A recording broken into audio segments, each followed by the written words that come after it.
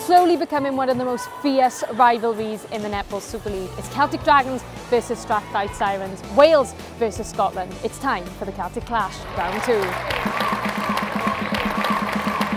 After a scrappy start to the round 14 fixture, it was Dragons who were quickest to find their groove, Stacey Facey picking up some crucial rebounds, allowing Dragons to head into quarter time with a 2-goal lead.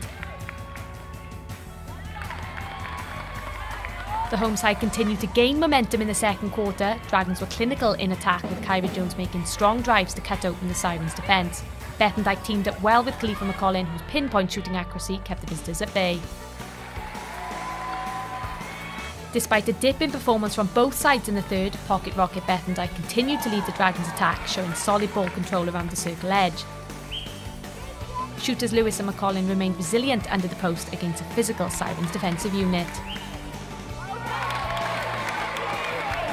Dragons played with patience in the final 15, some solid defensive pressure saw a trademark Dee Balakoro interception. A brand new court, a bigger venue and a bigger home crowd proving to be the winning formula for the Celtic Dragons.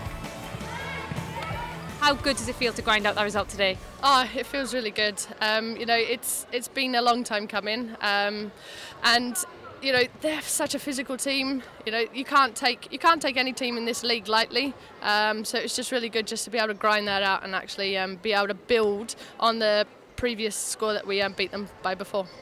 And physicality-wise out on court today, it was relentless from both teams. I mean, what was it like just being out on court involved in that game? Oh, it's like you probably played 2 hours rather than 60 minutes. I mean, I feel sorry for our shooters. They had like saddles on their back, I think. But you know, granted, both teams were quite physical, but I think at times, especially in that second quarter, we did utilise more of our turnover, and then obviously coming out in that third quarter, I mean, we sort of, I think we went 5-0 up at one stage. So, you know, it's just being able to utilise more so turnover, and then also taking our centre pass to goal.